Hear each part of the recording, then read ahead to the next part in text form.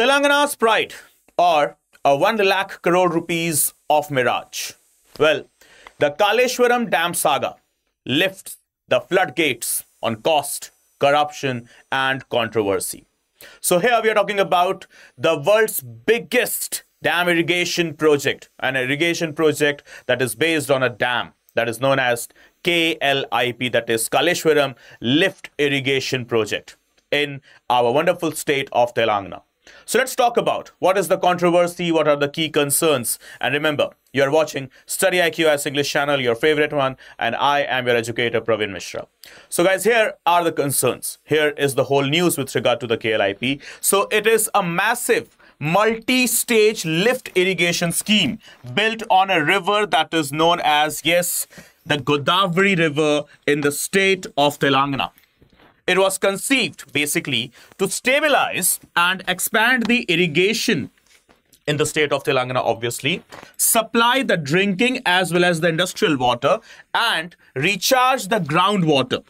But it has become a cornerstone, basically a case study in the techno-economic risk, environmental law, as well as the dam safety failure and the governance scrutiny. Right? So a project that was said to be the biggest lift irrigation project of the whole globe. Right? Unfortunately, the tag to the project is right now, concerning with regard to some, corruption, kind of, incompetency or kind of the reluctance and irresponsible behavior from the authorities as well. So it has become a case study, simply from the perspective of the environmental law, governance scrutiny, the usage of finance, the usage basically of the public money. So this is what the Kaleshwaram Lift Irrigation Project for you. So let's go ahead with the details. What the project actually is, the key figures, the key numbers, and its scope. So it was, just with one single aim, to divert nearly 195 TMC of water from Godavari, from its major, one of the tributary, what we can say, that is known as Medigadda, to irrigate roughly 18.25 lakh acres of land and provide 40 TMC of approx water for cities such as Hyderabad and Secunderabad, and 16 TMC of water for the industrial usage. So as you can see how grand, how humongous it is, if it would have been implemented properly. But unfortunately, as the reports that is published in the Hindu newspaper today tells us, it is heartbreaking, it is disturbing. So let's see the features. The first thing that we need to discuss here, the Kaleshwaram project is spread over a huge area and built in the multiple stages. Like the first one is the 7 links. 7 links, basically, as mentioned here, think of them as 7 big chains of connected works that move water from one place to another. So 7 particular platforms or 7 particular stations has been created to move water of those TMC level of waters from one place to another. Secondly, 28 packages. Basically, these are smaller work sections given to different contractors to build. So 28 power stations, basically, you can call them. Then the span, the coverage, 500 kilometers, 13 districts of Telangana, almost half of the districts of Telangana. 500 kilometers, if you are not able to understand, if you are resident of North India somewhere, so you can relate. The distance from Lucknow to Delhi is what 500 kilometers. And so this KLIP project was covering the area. That is up to 500 kilometers, spanning 13 districts of Telangana, simply speaking, half of the districts of Telangana. And finally, the gravity canals. The span of 500 kilometers and the gravity coverage of up to 1500 kilometers. That is basically long open channels where water flows naturally downhill without pumping. Right, so no pumping is needed. The downhill channels, so that the water can move through along with the force of gravity, and no scope of pumping is there. Basically, no need of pumping is there. But here are the concerns. The first concern, as you can see, the economics and finance. Why the experts raised their eyebrows? What actually happened here? So let's talk about the problem. So the first and foremost thing, the original cost versus the actual cost. When the DPR, that is the Detailed Project Report, was finalized by the Central Water Commission, it was said that some 81,900, so basically 82,000 crores would be used in the construction of this project that is known as KLIP.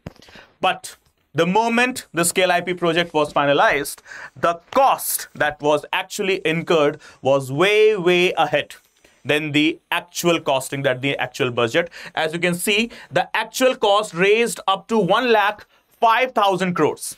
Roughly 2,500 crores, 2,500 crores are, excess in use. It's not a small amount. It's the money used by the public money itself. It is used by the public taxation itself. So 81,900 crores was the actual budget. And now, as you can see, it is completed with 1,05,000 crores here. So obviously, it has raised some concern with related to design, delays, and possibly poor planning. And a thing that has not been mentioned is, yes, the utmost level of corruption at the political and the bureaucratic level as well. Now, the concerns. How it was funded. It was not funded out of the state budget of Telangana. A special purpose vehicle, a special purpose agency was created to take loans from multiple organizations as well as the other state as well as private actors for the funding of this one particular project. So ultimately what has happened, it is not shown in the budget, annual budget of the Telangana state. But ultimately, the 1,05,000 crores of the cost that has been incurred in creation, in construction of this project, that is obviously right now considered almost a failed project. Why so? You'll get to know in the next couple of minutes. Okay. So obviously, this is now being shown in the debt books of the state of Telangana. So as you can see here, a lot of money was borrowed through a special purpose vehicle, basically a separate company created just to raise the loans for the project. And many of these borrowings were off the main state budget, meaning they didn't directly show up in the Telangana's yearly budget, but still added to the state's debt burden. Not in the budget, but yes, into the liability. It has enhanced the state's literal sense. In the literal sense, it has enhanced the state's overall debt burden. 1,05,000 crores, right? So if we go ahead with the further of the discussion, what CAG has to mention, the Comptroller and Auditor General of India under Article 148, providing reports under Article 149, 50 and 51. So CAG report, the report of the CAG is not so satisfying in nature as well here. As per the report, contracts were awarded before the DPR was even approved. Just like, you start making or building up your house before finalizing the blueprint. Second, the capital cost per acre was very high as compared to the other irrigation projects nationally. Very, very high. Simply speaking, out of every 1 rupee spent on this project, the actual, profit or benefit that can be incurred is just 0.75 paise, or basically 75 paise, what we must quote here. Okay. So obviously it is not economically viable as well as in any, in any standard terms, it is nowhere logical as well. Right. So this KLIP project is economically a burden to the state exchequer as well. So out of every 1 rupee spent, how much earning can be done?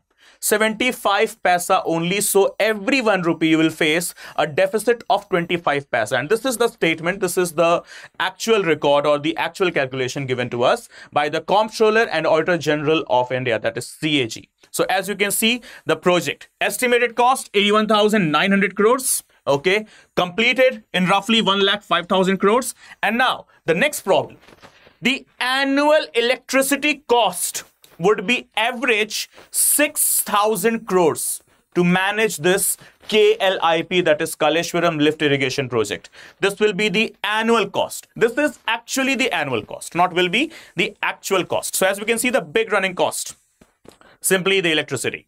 So since water is lifted multiple times, huge pumps have to run almost continuously.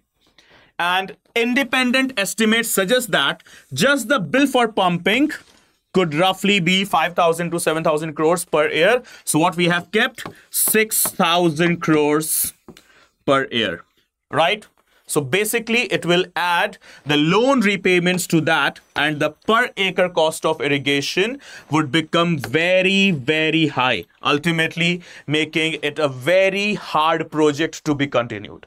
And obviously, when the irrigation would be costly, obviously, the farm produce will be costly.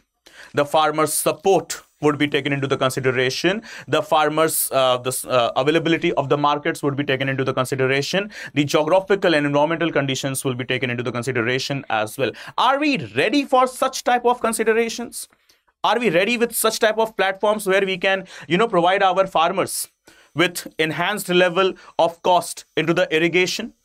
Will we able to provide the answer to the consumers, to the buyers of this agricultural produce, that why they have to pay extra amount of money just because some loopholes, some controversies, some reluctance, some incompetency, and some irresponsible behavior was shown, and some corrupt behavior was shown in the time of the construction of this KLIP project? Will we provide this type of justification? Absolutely not. But yes, this is the understanding for all of us, that whatever inflation we are facing is having a very solid reason behind this. And the solid reason is not positive in nature. Obviously, it's negative in nature, just like this, what you're watching, right? Now, the next big issue, the technical safety controversy, the failure that exposed the KLIP weakness, right? And what's this? Exactly the date, on 21st October 2023, a pillar in Block 7 of the Medi-Gadda barrage actually sank, or basically you can say collapsed. And this led to the emergency drawdown and triggered the investigations. So what you can see, the National Dam Safety Authority, NDSA inspections, they have reported severe settlement, piping, seepage, and structural distress across this Medi-Gadda project, or this basically the barrage. Now, NDSA called the damage as irreparable, right? So the damages are kind of irreparable. What are you going to expect further? Right?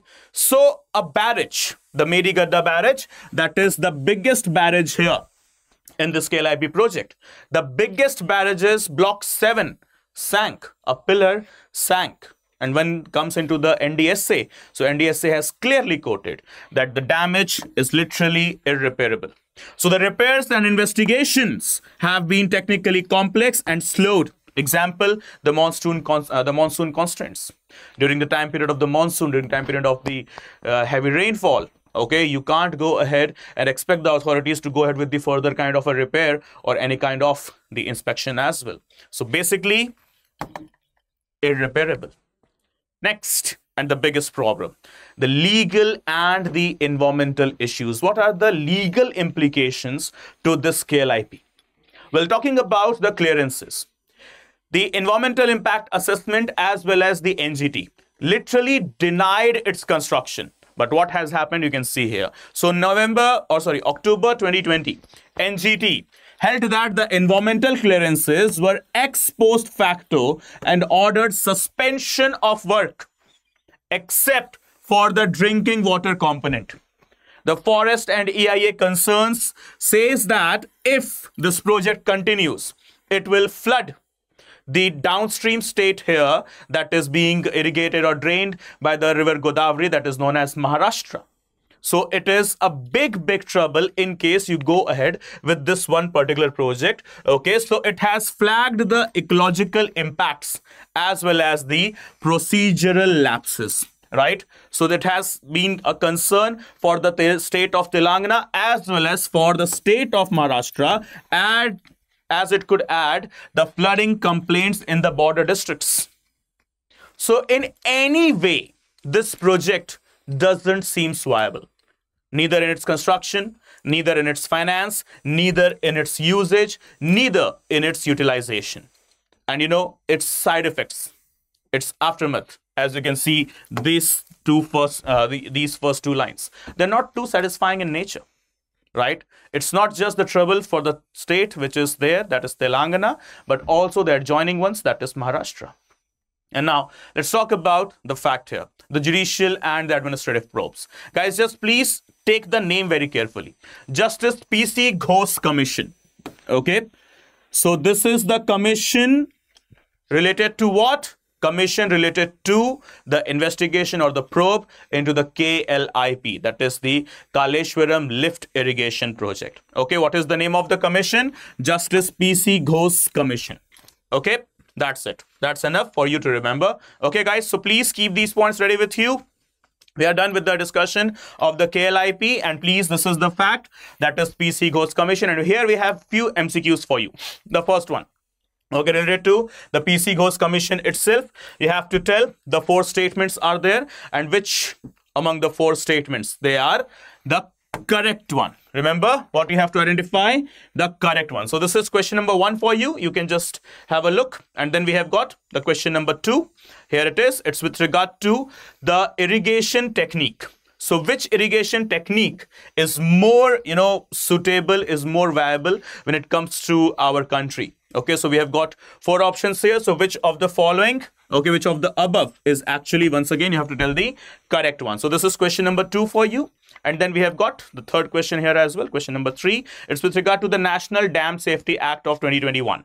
Okay, so once again, 4 statements and select the correct. Once again, what? The correct answer. So guys, we have got 3 questions. Please do let us know the correct answer into the comment section. Okay, question number 1, 2 and 3. Okay, we'll be waiting for your answers eagerly. And remember guys, if you are a serious UPSC CSE aspirant and if you want such practice to be done in a very greater manner, so remember, we have got our batches that are commencing from 15th of August, and if you enroll today and before 15th of August, so you will get 47% of discount as Independence Day is coming.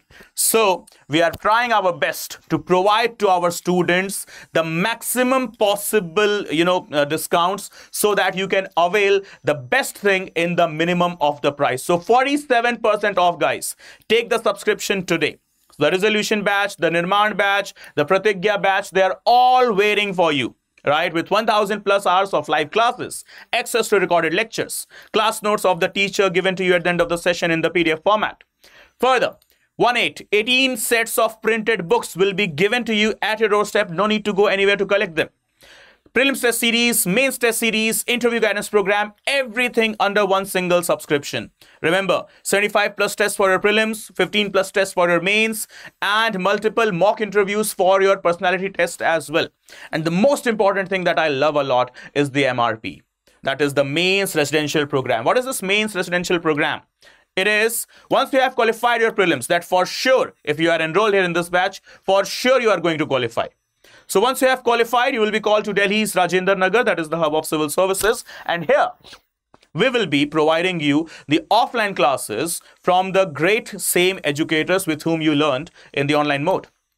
And your accommodation will be totally on us, as in simply, you don't have to pay a single penny, 1 single rupee for your accommodation for those 90 days. That is the gap, the bandwidth between your prelims and your mains. Right? So remember guys, nothing to be paid except the subscription amount that you are going to pay today with regard to this Independence Day sale. 47% off it is, but remember, you will get the maximum possible discount, that is 47% off, only when you have got this promo code with you, that is PRV Live. So guys, please keep this promo code copied with you, okay, before purchasing any subscription, whether on UPSC GS, optional, judiciary, or any other particular course that you are availing on the StudyIQ platform. You will get 47% off, but only with just one condition. What is the condition? You have to apply this promo code, that is PRV Live. Okay guys, so quickly enroll and see you all from 15th of August in our resolution batches.